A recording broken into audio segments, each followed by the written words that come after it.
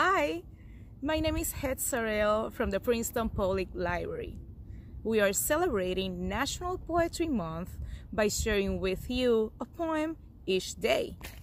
Today's poem is Salsa, a cooking poem by Jorge Argueta. I am ready with 4 tomatoes. They are bongos and kettle drums. My onion is a maraca. Cloves of garlic are trumpets.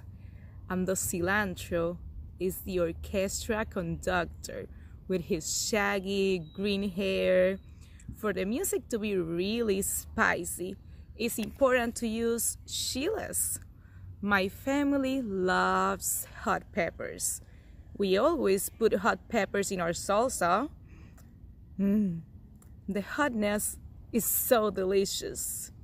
The bubbly taste of chiles make me feel like I am dancing among rainbows and stars.